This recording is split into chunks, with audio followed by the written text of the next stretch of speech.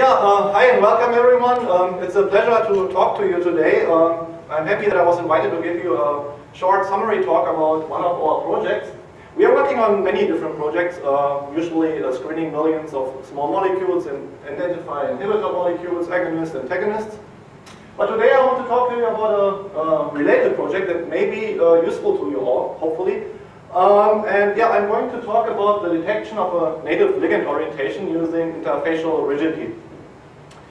And why should we care about binding mode prediction, how a small molecule binds to a protein? I mean, most of you are studying proteins and you are curious how a ligand might interact with a protein. But beyond that, also, if you are working on inhibitor discovery, antagonist discovery, you don't know how a certain ligand binds to a binding pocket in the protein. You are curious how can we predict that, and also if you are fitting ligands in crystal structures, that would be another application. And here I'm showing you just an example of a crystal structure of carboxypeptidase A with a byproduct analog inhibitor, L-inosuccinate, bound to it. And in green, that's the crystal structure. We pulled this down from PDB, the protein data bank. And in blue and yellow, I'm showing you two exemplary docking poses. So if you would, for example, use a computational approach, you could sample docking poses that just look like this. But how do we know if we don't know what the crystal structure looks like, the green one? How do we know what's better, the blue one, the yellow one? Are we close? Is our prediction a good prediction? So we came up with an hypothesis. So what we think is, it has been observed also, or there's evidence in experimental studies. What we think is, the more flexible a binding pocket is, the worse the docking pose. Or if we have a bad docking pose, we have a flexible binding pocket. And vice versa, we can say, or we hypothesize, that a near-native binding mode corresponds to a rigid structure. And one thing you may think about, why is that? Is the coupling between interaction, for example. You forming new interaction in the binding interface between a protein and the ligand. And if you think about, let's say, crystallography, some proteins can't be crystallized so easily or not at all in absence of the native ligand. So it would be one kind of piece of evidence that ligand binding kind of stabilizes the protein structure. And also experimentalists are exploiting this idea for the so-called thermoflow assays. So they do an experimental screening for ligands, and what they do is they measure the melting temperature of a protein, and they observe if the ligand is bound, the melting temperature is higher, so the protein is more thermostable. So that was just an idea, can we predict this computationally? So these are just experiments, but can we use this idea to predict a binding mode, a near-native binding mode? And here I'm showing you another crystal structure of chorus-mate mutase and ligand or small molecule bound to it, previonate. And so the color scale here, the arrows, I colored them on purpose. It's basically a small legend here. And what the blue color means is basically we predict blue domains to be rigid, and the yellow or red ones are the flexible domains of a protein. And gray is an isostatic domain. So what that means, if we use graph theory, ideas from graph theory, so what that basically means is, imagine a bridge. You have a bridge, you have a certain number of struts, and the struts are basically analog to your covalent and non-covalent bonds. And at some point you can remove certain struts from the bridge without crashing the bridge. But at some point, if you remove one more strut, the bridge might collapse. And that is the isostatic state, where it's just rigid.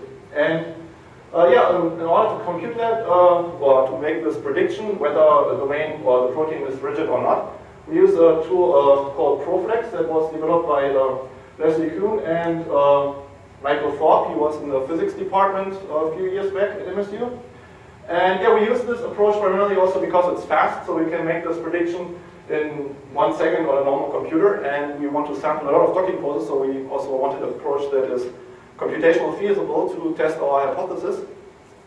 And this is just one example, so I haven't mentioned it yet. So that would be a near-native docking pose, more rigid binding pocket here, and that would be on the left, that would be a bad docking pose, where the binding pocket is more flexible.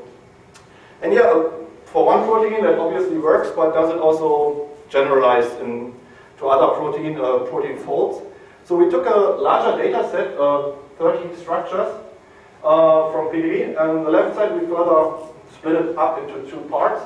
On the left side, the holo structures. These are structures from PDB where the protein has been crystallized in the presence of the ligand. And on the right, the apo structure. I think it's the more interesting case. These are protein structures from PDB that have been solved in absence of the ligand. So the side chains of the protein are not pre-conformed to the ligand binding. Because the challenge is, okay, binding mode of the prediction of the ligand is one thing, the orientation and conformation of the ligand, but we also want to predict the conformations of the side chain in the protein. We have to sample them as well. So apo structures are more like the real case scenario where you don't know the ligand-bound state. And just to give you an idea for the numbers that we use to quantify what near native means.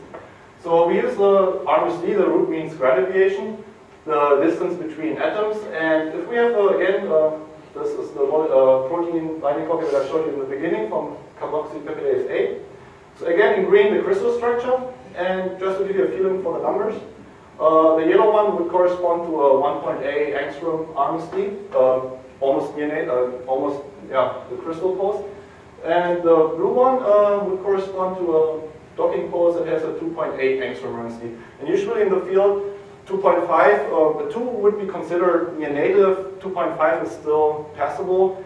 So 2.8 is not really near native anymore, I wouldn't call this near native. So just to give you a feel for our measurement of near native, how we quantify this. And now we developed, based on our hypothesis, that the protein binding pocket becomes more rigid if it's in a more near native state. So we developed a score. I won't go into too much detail because I only have a few minutes left. Just wanted to show you the results when we use our scoring metric based on our hypothesis. And yeah, to show you first of all this plot, we call this enrichment plot. So how you can read this is basically on the x-axis is the RMSD of our docking pose. And on the y-axis I plotted the results of all 30 proteins that I showed you before. And for each protein we have a range of different docking poses. So what we want to do is we want to use our scoring function and see, can our scoring function detect a near native binding pose? Just to help a little bit with the interpretation of this plot. So if I just go there and take an arbitrary threshold, I told you 2.5 is still passable. If I go to the x-axis at 2.5 and I read from the y-axis, I can say in 27 out of 30 cases we predicted a binding pose that was 2.5 angstrom or lower. So it seems like it works pretty good. So also just for comparison, if I would always select the worst docking pose from on my 30 protein set, I would get something like this solid curve here. So just in comparison, and if I always would select the best docking pose, I would get the dashed line. So just to give you a feeling how our method behaves in general. But also more interesting, so we are of course not the first people who try to predict the binding mode. So there are many other approaches out there.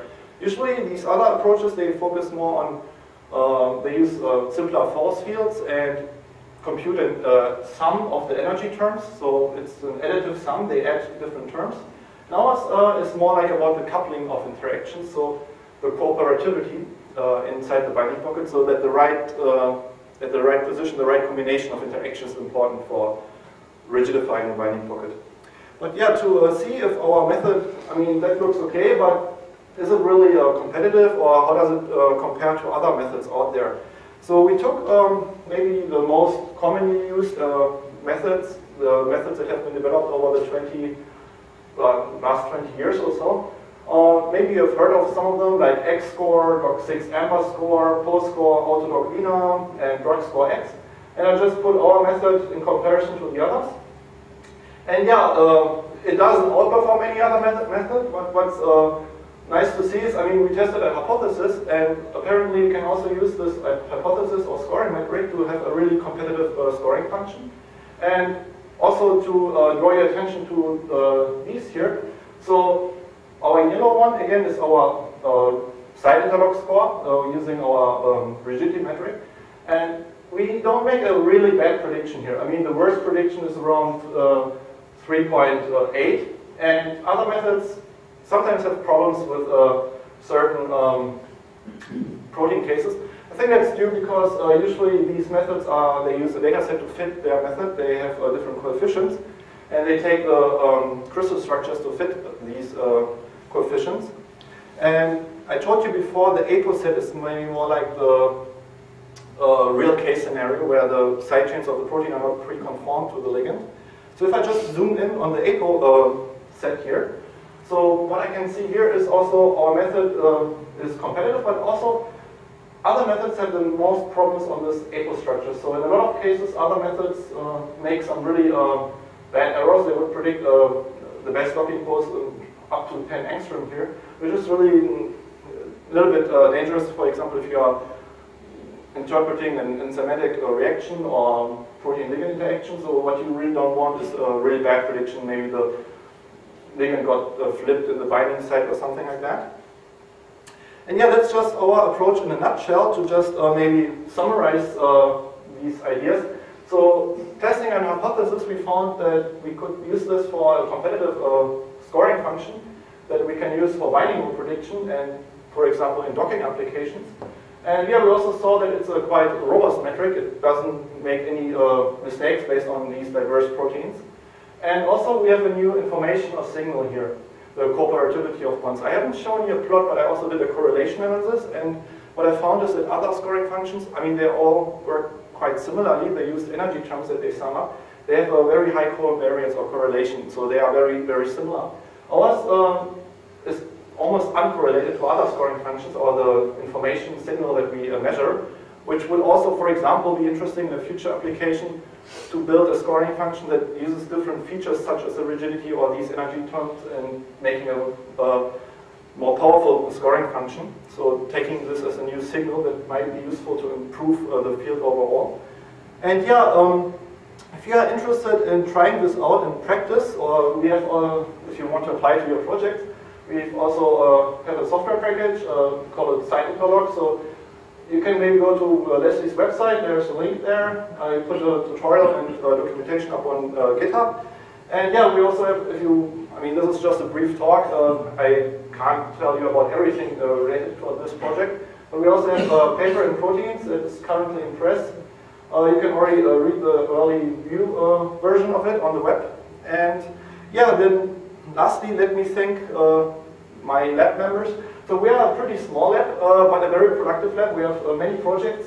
Just showed you a summary of one of the projects. And yeah, I wanted to thank Leslie for all the guidance and advice, and Joseph Bannister-Buffing, who helped me collecting the data set or preparing the data set, the 30 diverse structures, creating the docking poses, and making sure that we have something to work with. And yeah, Alex Wolf, he's an undergrad researcher who joined our lab about 2 years ago now. And yeah, I mean, we worked together as a team, so he was also kind of involved in this project, gives tips and feedback. I mean, we worked very well together. And yeah, by that, I just also want to thank you again for the invitation to give you a brief talk here. And yeah, thank you.